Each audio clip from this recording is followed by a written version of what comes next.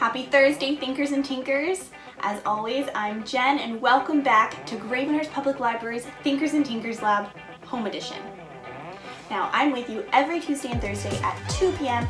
doing fun STEAM activities. So that's science, technology, engineering, arts, and mathematics activities that you can do at home. Today, we will once again be exploring the S in STEAM, which stands for science. We're going to be investigating creepy crawlies. That's right, bugs and arachnids. Now, we're going to cover 4 main topics. The first is the characteristics of arachnids and insects and what makes them different. The second is why are they important? Why do we need them? Why do we care about them at all? The third is how to safely and humanely capture insects and arachnids. The fourth is how to use scientific drawing and illustrations to actually draw the bugs that we catch. Are you ready to get started? Let's go. Let's begin by talking about insects.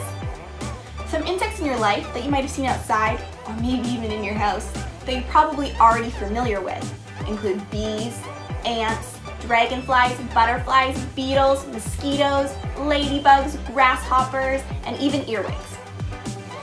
Now, unlike us, insects are invertebrates, which means that they don't have a spine. Instead of having bones on the inside like we do, they have a hard shell, which is called an exoskeleton. It basically covers their whole body and provides them with protection and support. Insects have 3 segments to their body. They have their head, their thorax, and their abdomen. Insects also have antennae, and they have 6 legs. Most insects also have wings. Now, you might be saying, but Jen, what about spiders? You completely forgot spiders.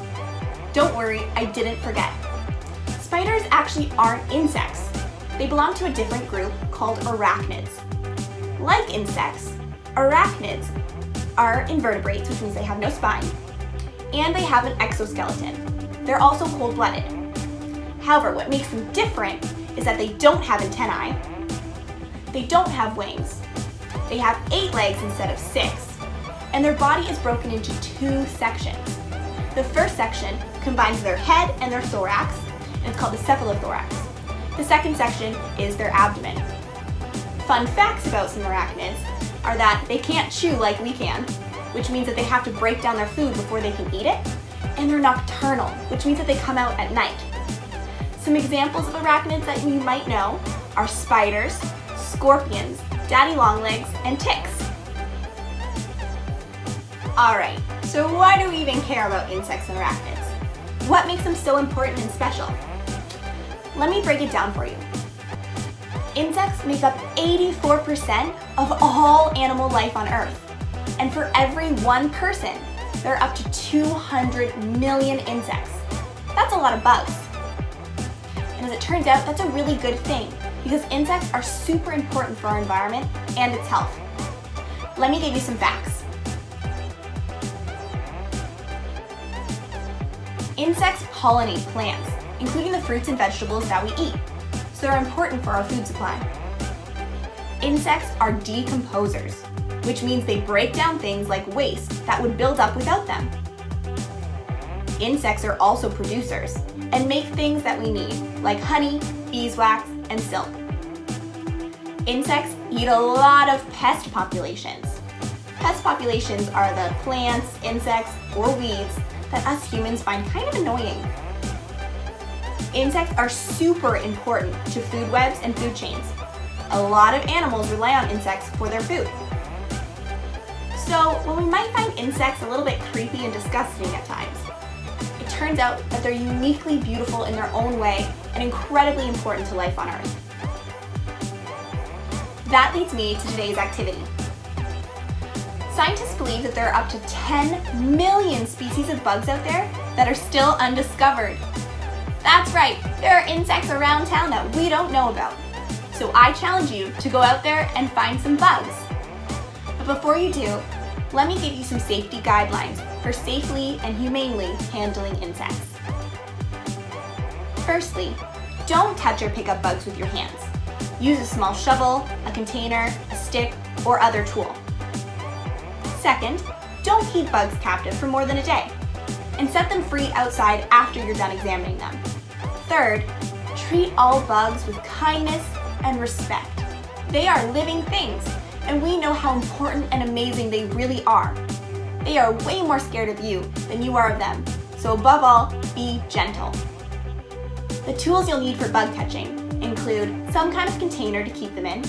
If you can get a container that you can poke holes in the top in, even better.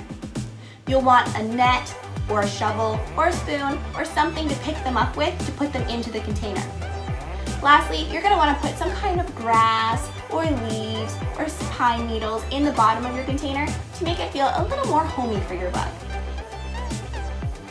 Now that you've caught your bug, it's time to study it.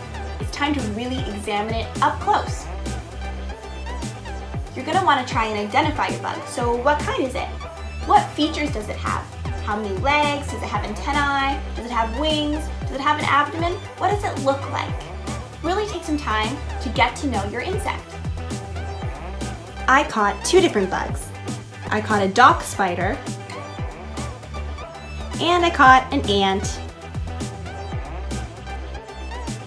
Now, I know I can't keep these guys forever, so the next step is to draw them.